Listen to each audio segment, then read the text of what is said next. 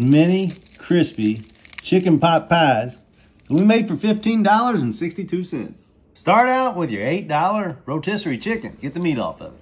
We're going to use some cream of mushroom and some cream of chicken. $1.50 each. $1 bag of mixed vegetables. I ran to Walmart and grabbed me some Dan-O's Original and Spicy. We're going to add about $1 worth of Dan-O's Original. Heat it up. Let's add our chicken. A little bit of water. Get you some phyllo dough.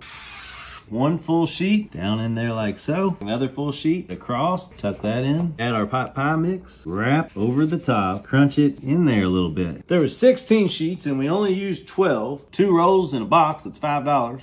So we used $1.87 worth of phyllo dough. That's probably about 75 cents worth of butter. Into our 400-degree oven we go. It's been exactly 23 minutes. Crispy. That's the bomb. Yum, yum, get you some. 10 out of 10 for $15.62.